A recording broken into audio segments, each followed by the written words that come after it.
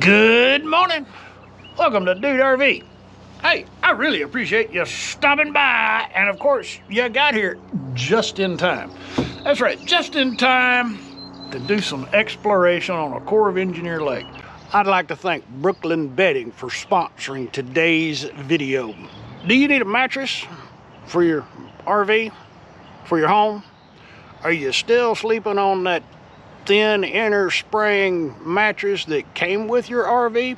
Are you waking up with a stiff back or a sore neck? I know I sure did. If you want to wake up refreshed and rejuvenated, you might want to think about upgrading. Brooklyn Bedding has a mattress just for your situation. Best of all, their factory's right over in Arizona. They offer you a 120-night sleep guarantee, meaning you get the mattress, you sleep on it for 120 nights. When you decide that it's your mattress, they're gonna give you a 10-year warranty on that mattress. That way you can really sleep in comfort. Think about that for a moment. You get to sleep on that mattress for 120 nights. If you're not happy, you get your money back. When you decide to keep it, they give you a 10-year warranty. That's winner. I know when we bought Trudy Thunder, the mattress that we had on that bed was it was one of them thin inner spring mattresses, and I always woke up with a sore back and a stiff neck and couldn't wait to get home to sleep on the number bed. Now I don't have that issue anymore. I find it hard to get up in the morning when we're in the RV. I know I love mine. I sleep better in the RV than I do at home. 120-night trial, 10-year warranty, factory in Arizona. How can you go wrong? Thank you, Brooklyn Bedding. If you want to find your mattress, go to rvmattress.com/DudeRV. Remember to use the code DudeRV for the most savings you can get. Let's go back to the video. Yeah, we're set up at White Flint Park, White Flint Campground to be more specific, on Belton Lake. It's not a real big campground. There's only 13 RV sites here, and I think 12 cabins. Of the 13 sites, 2 are off limits. They're closed. It's not gonna take us very long to see all the stuff in this little campground, so we're gonna take this show on the road, baby. Actually, there's a number of other parks, Corps of Engineer parks, on this end of the lake. So we're actually just gonna spend the day, maybe 2, exploring, showing you the stuff. But we've been very happy. We got here yesterday afternoon late, but this campground is really nice. There's only one thing that I can, well, there's 2 things that I can find to not be pleased with, and one's the drought, but what are you gonna do about that? The lake level is extremely low. The other detractor at this particular campsite or campground, not sure, I have to check it out. It's the auditory experience, because I don't know, it's like the canyon, the river canyon seems to amplify the road noise off of the bridge. It was so pervasive last night when I was going to bed. I had to turn on the AC fan to mask it. But of course I was in the master bed, which has the glass facing that direction. Working with some new equipment.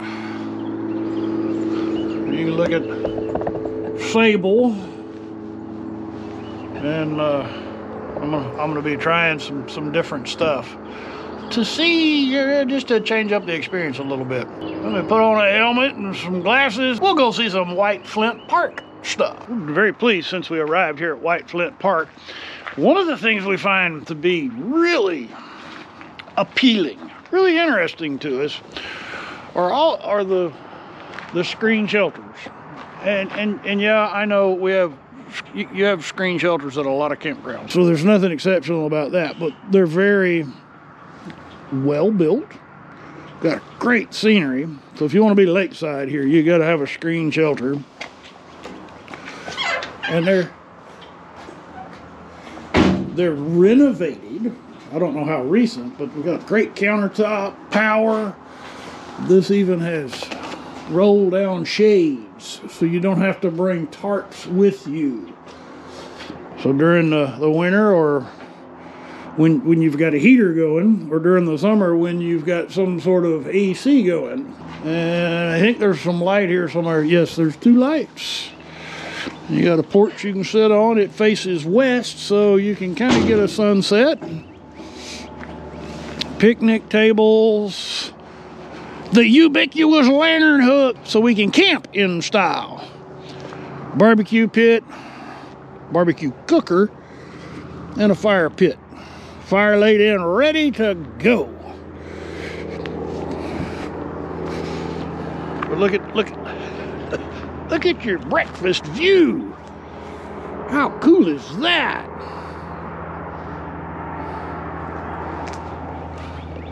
Let's go see some stuff. In site number 13, and we'll see that shortly. This is number 4. This is a handicap site. Paved access to the restroom. All of the campsites, all 13 of the campsites here at White Flint Park are 50 amp and water. They have a fire ring, cooker, and the ubiquitous lantern hook. Of course, we've got a metal roofed wood table. Nice flat patio area. Yeah. They're pretty nice. They're easy to get leveled. All we had to do was push a button. I don't have to do anything with the wheels. All right, let's go see the facilities. The lighting's not just real great, but check out this bathroom, this shower. This is the handicap shower. Bench and plenty of space. The only detractors, there's no bench, there's no seat for the wheelchair, there's no wheelchair nozzle. It's been kind of cool though. Last night it was really cool. That was awesome. Lots of hot water and there's pressure. Yep, good shower. So if and when we return to White Flint Park, and you're gonna be wondering this: what's the best campsite? I didn't know, but I think number 1 is the best campsite at White Flint Park. You're 2 sites from the restroom. You're at the beginning or the end of the road, so your patio is right there. I mean, brush is your patio. Super flat site and easy access to firewood, because you can gather firewood on a Corps of Engineer campground. Just don't cut down live trees. All right, let's go see some boat ramp stuff. My boat ramp fans, we were really intimate there for a while, weren't we? My boat ramp fans, they're gonna be a little bit sad. There is no water.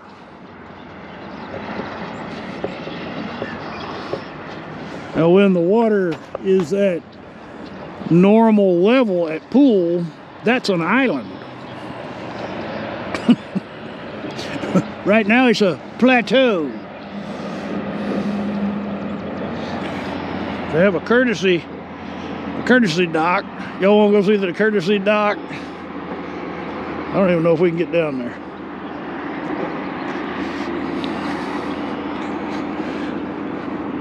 Yeah, you know, I just don't see any value in walking down there. Because we won't be, I won't. You might be able to, but it'd be a challenge for me to climb back up.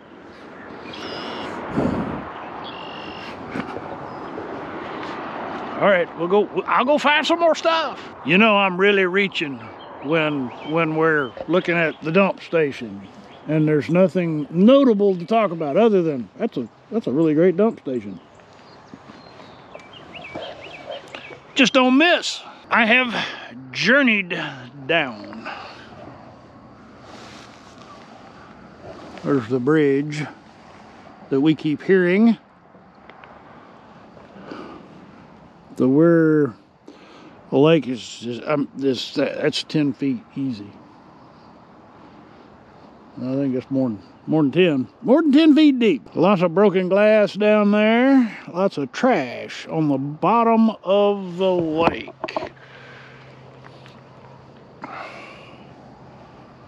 Now I gotta go back up. We need to go, I think we need to go over there. Finally, my boat ramp fans get some satisfaction. We have a boat ramp in the water. We're at Leona Park. We were just right over there. And that's that bridge that we keep hearing. And we're underwater. If the lake was at level. But you can see that pipe at one is mostly underwater. So I'd be there maybe, and looking at the marks on the bridge columns, it gets way deeper than that. But not right now. So if you're coming out to if you're going to camp at White Flint Park and you got a boat, this is going to be the closest access point. If you want to take the kids and go swimming and you don't want to climb the steep hill, well, I guess you could come out here. Now there's the old roadbed and bridge abutments where they're fishing out there. Not sure how well that's going to translate on the camera, but I bet that's some deep water out there. Or as deep as you're going to get on this lake that's so very low. All right, make sure you wear solid soled shoes. This stuff is hard to walk on. Hurt. I made it over to the Winkler Park.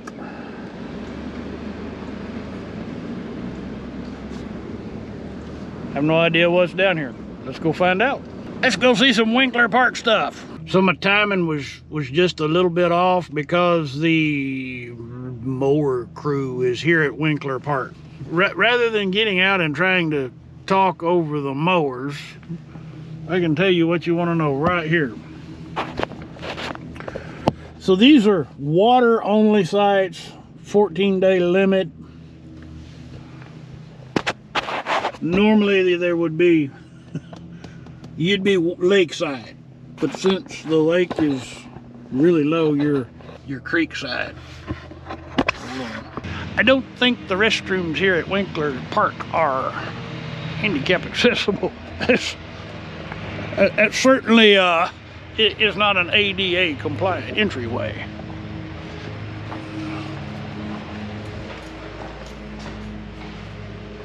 It's not a vault. I'll say that much, it's not a vault. Not sanitized regularly. It did smell like urine. Oh, they do have a shower.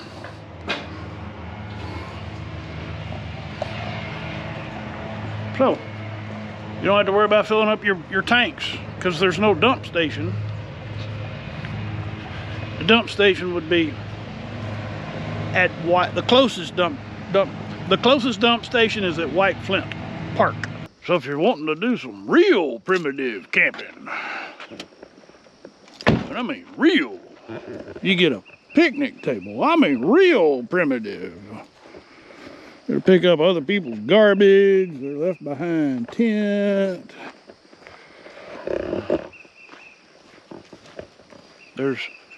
This is a public access place. I didn't see any burning just whatever. There was no gate, no no attendant. People down here just chopping up willow trees, I guess, to burn. I don't know. This is the Leon River. And everybody that comes down here just seems to leave their trash behind. Be a nice place to launch a kayak, though. All right, let's go find some more stuff. Owl Creek Park, Belton Lake.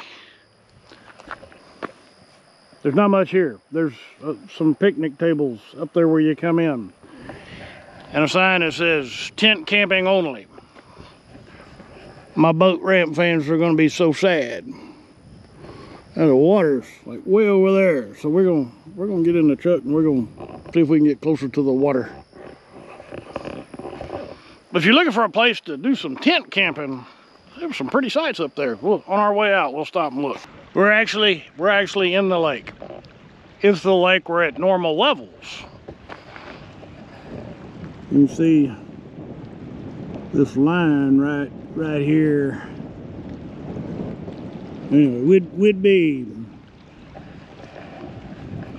would be underwater. But no worries about that right now, thanks to drought conditions. But I bet this is a really great fishing spot when the water is up. All the structure in the water and out there too. All right. I'm kind of getting desperate to show you some stuff. Anyway, let's go see if we can find some more stuff. When you've got to go and you're at Owl Creek Park,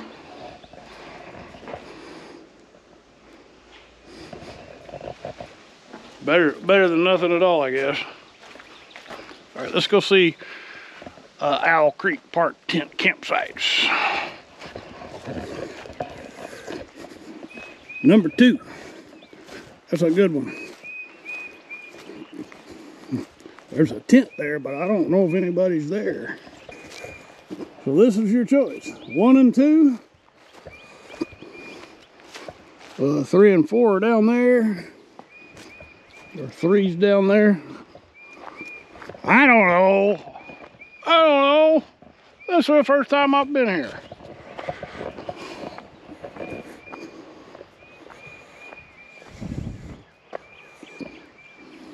So 5, 6, and 8. 7 and 8. 5, 6, 7, and 8. So that must be 3 and 4. You could actually do some park a van right here. I'm not sure if there's a fee. If there is, it's probably like $5 a night. I've journeyed downstream a little bit. So the bridge is right there. I had to drive 10 miles. 10 miles to go about 1. This is McGregor Park. Very beautiful benches. Place to do a little barbecue. But if the lake was at normal levels, look how far down the water is from here. But this is where the lake level would normally be. Wow! Apparently the crappie must be running or something, because there's a lot of people fishing for a Monday. Not just here, but all up and down. All right, there's one thing of real interest at McGregor Park, and we're gonna go see that now. If you're into model airplanes, this is the airfield for the Temple Model Airplane Association.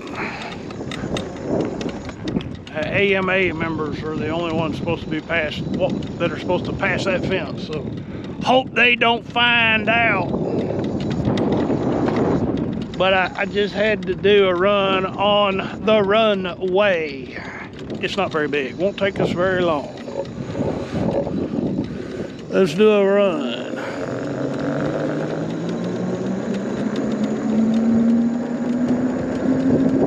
We better get some air. Better take off.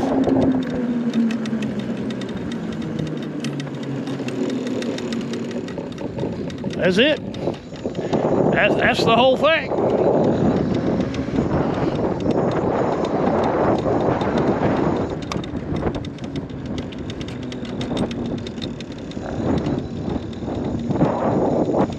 All right, let's go find some more stuff. I'm a firm believer in that philosophy. You get what you think about. And we've been contemplating, so we're really moving fast, kind of, on this full-time RV experience while we get Tranquility Base built.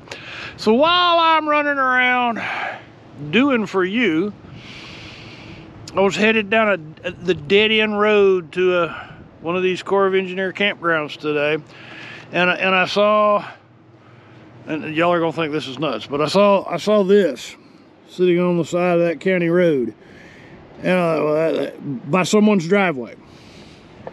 By someone's driveway, and there was a piece of paper of some kind, and I had the camera running, so I didn't stop. I went down there, shot some footage, and I came back and I stopped, and I got out and I looked at the piece of paper that was laying on, that was right by this. It was actually taped to this, and this is what it says.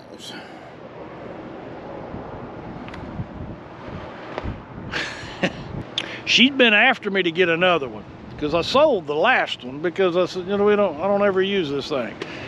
Well, now we're probably going to have a use for it. You know, at this campground, the showers are really nice, but that last Corps of Engineer campground, the showers weren't nice at all. So that would have been really handy to have. She could take a longer shower. Now I just need to come up with a better way to hang it off that ladder. Right now I've got it tied and strapped, and that bad boy ain't going anywhere. But it's not easy to deploy. But if you're the person that put that on the side of the road, thank you so much. We'll get some use out of it. That's a heck of a deal. All right, I gotta go cook some supper. Not sure how it happens, but somehow the closing got it.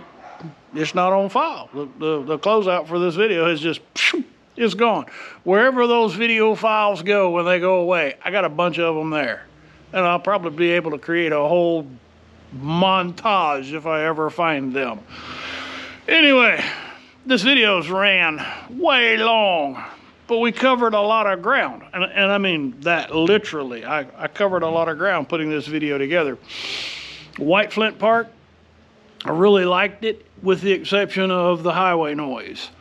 And I'm not sure why it was so much louder, because I've visited the other campgrounds and you really couldn't hear the road that much. And it's got to be because of the bridge over the canyon.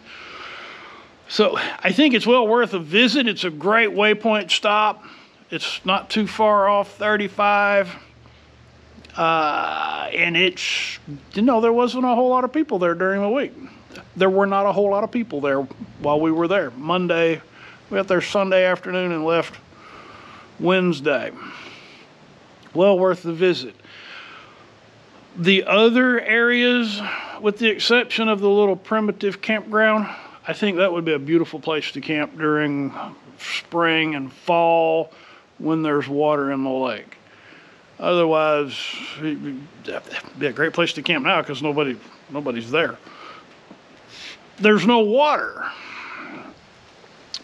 The other day use areas, yeah, that'd be great if there was water. Otherwise, this right now is not so much. But White Flint Park is definitely worth the visit. There you have it. That's the end of this video. We're going to move on down from here, from Belton Lake. We traveled south. So next Next week, you're going to see another Belton Lake property, and then you'll see Lake Georgetown. So I've got several weeks worth of footage that we'll be rolling out. Anyway, I'm rambling. Hey, if this is your first visit to DudeRV, thank you so much for stopping by. I hope you enjoyed this overview of the north end of Belton Lake. Well worth your visit. If you've not already, I'd be most honored if you'd consider clicking on that subscribe button. Remember to hit that bell as well. And for those of you who have been following along, thank you so much. That's why I get to do what I do. And it's for you. And for my patrons, I'm most grateful. You guys rock. All right, y'all come back now, you hear?